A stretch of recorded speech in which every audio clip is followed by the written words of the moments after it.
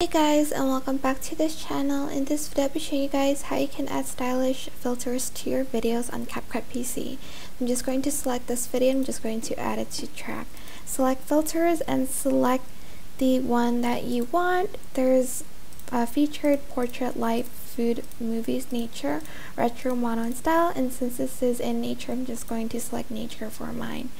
And I'm going to just see which one works best for my video, so just select it first before you add it to track, just to save the time. And I think I like the clear one the best, and I think I like this one too, but I'm just going to add this clear one on the track. You can also adjust the strength here, by the way. But that is it. I hope this tutorial was helpful for you guys. Don't forget to like, comment, share, and also subscribe to this channel if you haven't done that already.